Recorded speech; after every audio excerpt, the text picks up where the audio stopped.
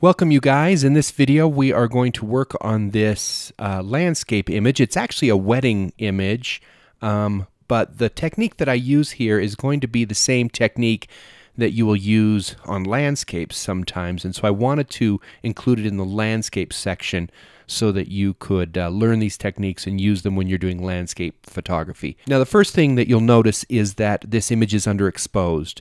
And I did that on purpose when I shot this because I wanted to get detail in the sky. And had I exposed it correctly, the sky would have completely gone white. It would have disappeared all the detail.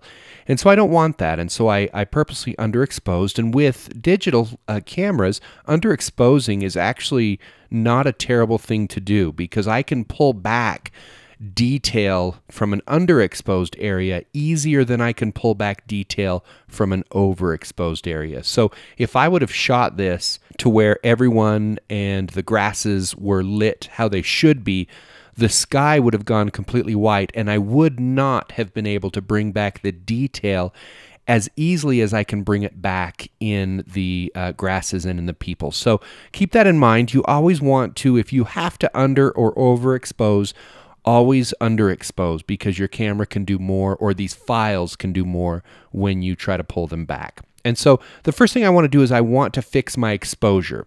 But again, just like when I shot this, if I just simply go here and start cranking my exposure, my sky disappears. And I might be able to fix that with my other sliders.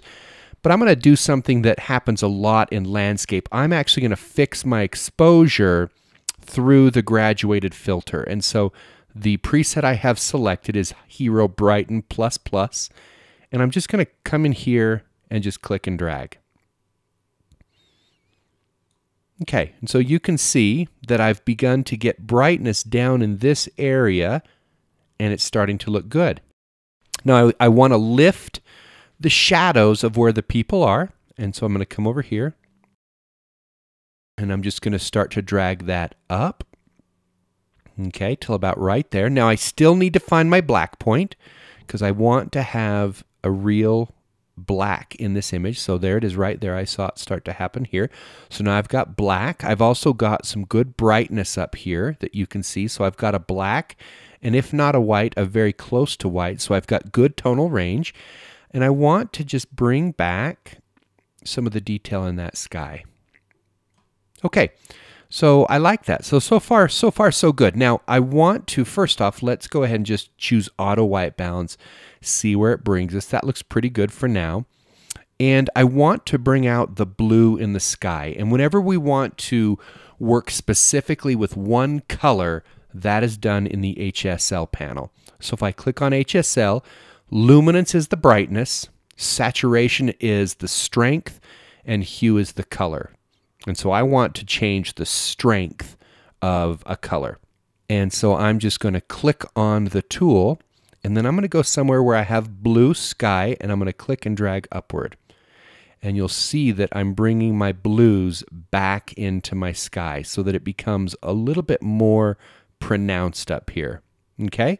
And so that looks good to me. I could come to luminance, and I could do the same thing. I could brighten my blues or darken them if I wanted to have a little bit more of a an exaggerated look, but I don't. I'm going to be just fine. I'll double click luminance to zero out those sliders. I'll be just fine with how that looks right there. Now, just a little bit more. I'm just going to kind of bring a little bit back more in through this area, and so I'm going to use the adjustment brush. I'm going to use the same Brighten Plus Plus, shrink my brush down. And if you'll notice, my flow is about 38, so I have to paint on a few times just to get a little bit more brightness through the people right there. As I've done that, I think that I'm creating a little bit of glow to them, a lack of contrast, and so I'm just going to go ahead and just slide that contrast slider up too. All right, I like that. Okay, so the last thing I want to do is I'm just going to go to my lens correction panel, and I'm going to choose level. And level will straighten my image horizontally or based on horizontal lines. And so let's click on level, and it's just going to give it a little bit of a turn, but it's going to make it just a little bit straighter. Okay, and so that's it. That took me from where I began to my finished image very quickly, very easily, and I think it looks great now.